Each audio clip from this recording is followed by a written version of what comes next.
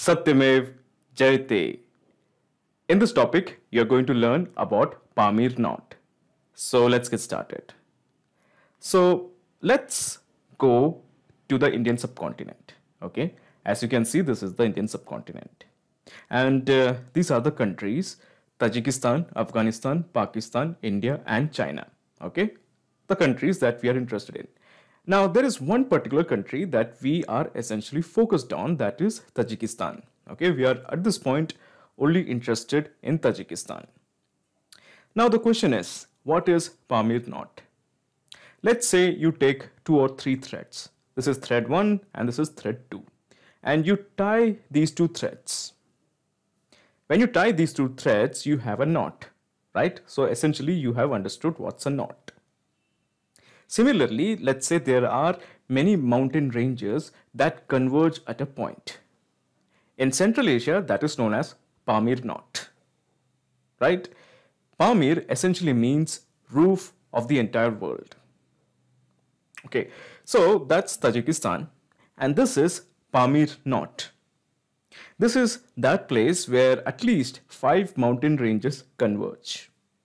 Now we are going to discuss each of these mountain ranges in clockwise direction. Now let's start with the one which is located at the north. The first one is Tian Shan Mountain. Okay, Tian Shan Mountains. These are mountain ranges that runs along Central Asia. Okay, Tian Shan. So this is the mountain range, and as you can see, this mountain range reaches parts of Pamir. Okay, as you can see, it reaches parts of Pamir. Similarly, you have another one, that is Kunlun. Okay, Kunlun mountain essentially runs through Ladakh. These days it's known as China. Okay, it runs along China, and this is the Kunlun mountain range. Right. Next, we have another mountain range which goes through India. That is the Karakoram range, and this is how the Karakoram range look like. Okay. And we definitely have the Himalayas, which also touches the Pamir Knot.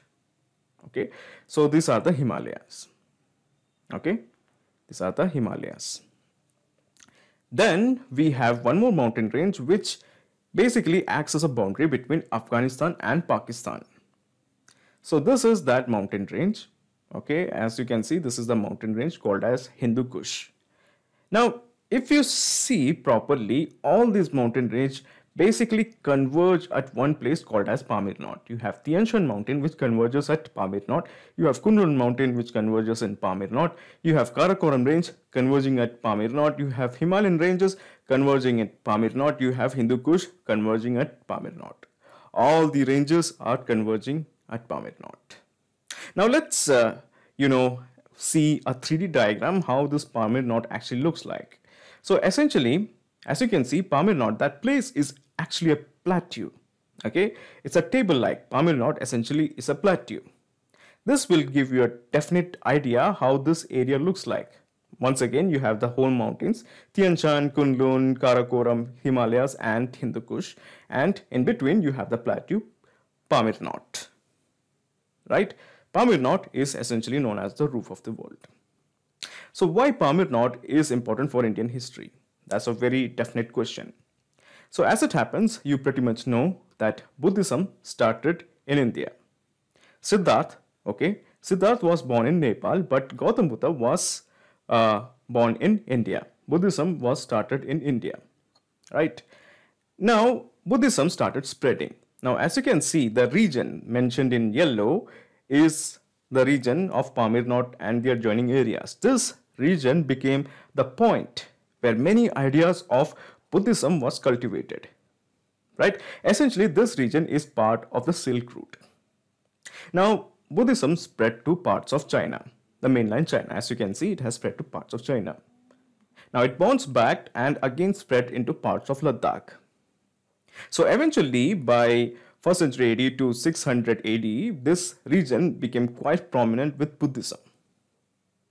Many travelers were interested in traveling to India because Buddhism essentially originated in India, right? So there were few Chinese travelers who were interested in traveling to India by the sea. There were few who traveled through Myanmar's forest. However, there were many travelers who were interested in traveling through the Pamir Knot and that region. So Pamir Knot essentially became quite a hub for Buddhist teaching. It was important for the dissemination of Buddhist teaching. So that's why Pamir Knot is important in Indian history. Now you should also know that Chuantu is a name that was given by these Chinese travelers for the region that is now known as India, because Chuantu essentially means the region of great philosophy. The great philosophy is Buddhism. Now, as you can see, you have integrated two aspects of UPSC exam.